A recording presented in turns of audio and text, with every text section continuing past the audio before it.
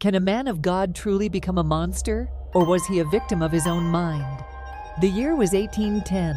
The town of Magalang, Pampanga, was a peaceful place, but beneath this tranquility, a dark shadow was about to cast its terror.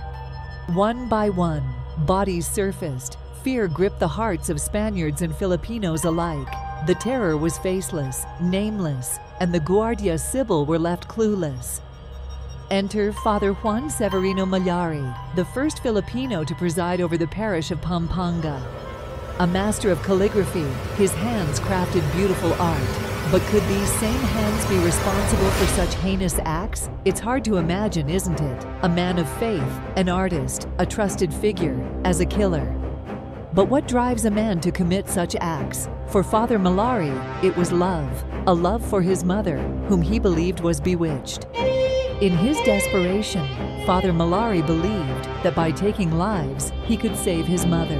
A twisted logic, fueled by superstitions and a battle within his own mind. But was Father Mallari truly evil?